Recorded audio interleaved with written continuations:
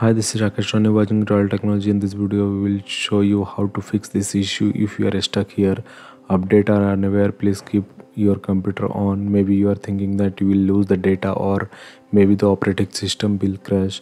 So don't worry, we will fix this issue. If you are new to our channel, do like, share and subscribe to our channel.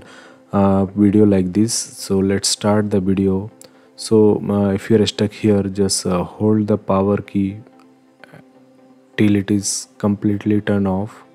Maybe you are stuck here from hours or maybe 15-20 minutes. So shut down the laptop or desktop forcefully and wait 5 seconds, and then turn it on again and wait. Maybe it will take some time to reboot. So wait, don't do anything until you see the screen.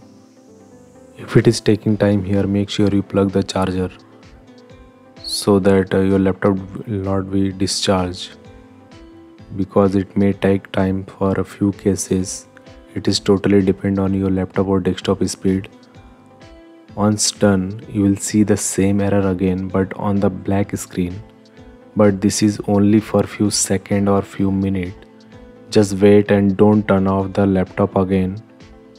Just wait and watch. It will go now within few seconds. I have a higher configuration laptop, so for me it is taking almost 40 to 50 seconds. Maybe in your case it is taking more than me.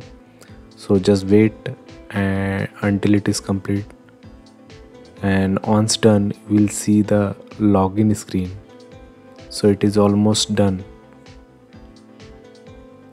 So as you can see, the issue is resolved now, and you can after login you can go to settings and update the patch again and reboot simply. So thanks for watching. See you in the next video.